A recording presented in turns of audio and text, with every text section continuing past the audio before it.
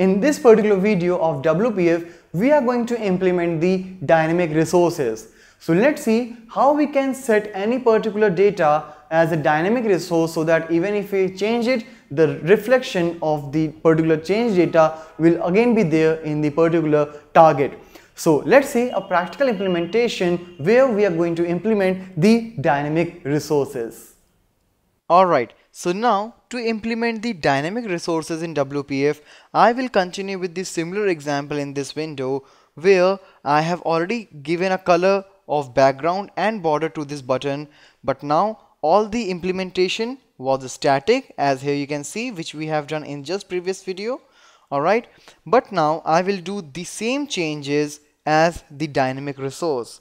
So for dynamic resource, as we know, the programming language will come into the action, and here I will come to my C# window where I will define a couple of resources. Like here you can see this dot resources, and here I will give it a name like color.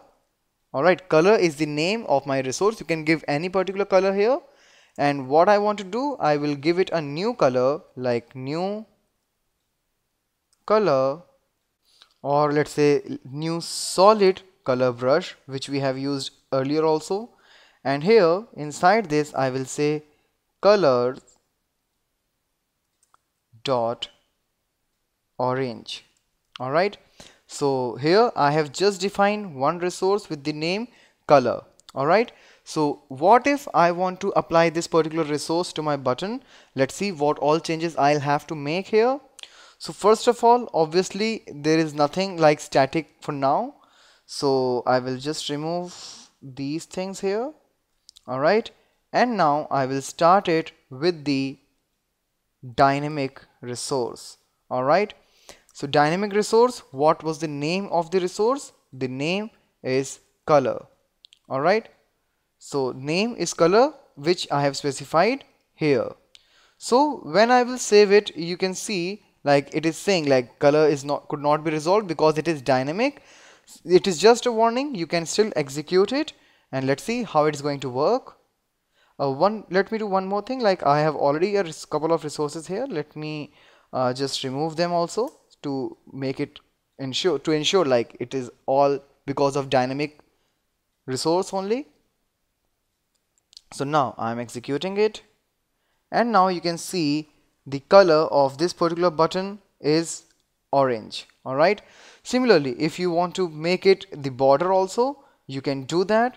For that, what I'll do, I'll just make it a couple of things like it's a BG color, and now another resource I'm creating, that is border. Let's put a double quotes.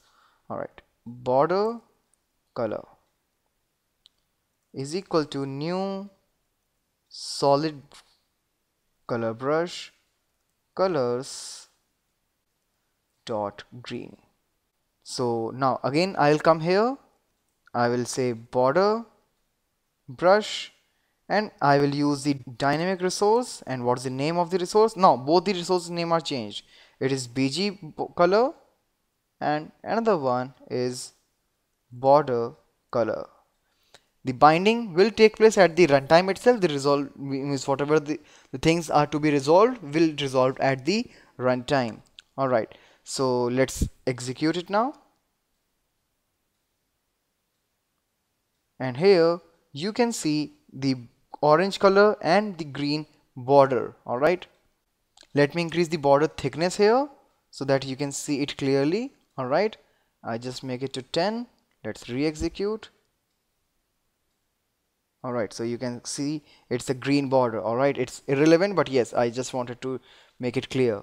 So this is how you can start putting the dynamic resource for the WPF application. Alright, so what you will have to do, you will have to create the resources right here in the C# or any programming language like VB if you're working with, and whatever name you will give it here, you will have to continue with the same, but you will use the dynamic resource along with the name, and let these warnings be here because it will not stop us to execute. They are just warning, and we will be able to execute to make the things change at the runtime.